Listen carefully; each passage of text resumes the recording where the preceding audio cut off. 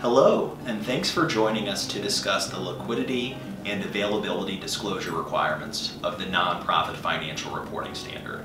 My name is Paul Preziotti, and I'm a principal in our nonprofit practice. The Nonprofit Financial Reporting Standard requires all organizations to disclose both qualitative and quantitative information about the availability of its financial assets to meet cash needs for general expenditures within 1 year of their statement of financial position date.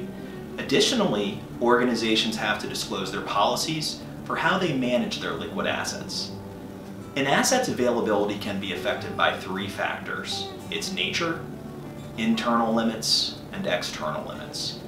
An example of nature could be a contribution receivable that's due outside of a year. An example of an internal limit could be a designation set by a governing body. And an example of an external limit could be a donor-restricted endowment.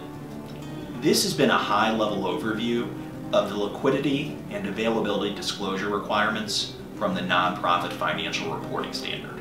For more information, please visit us at johnsonlambert.com.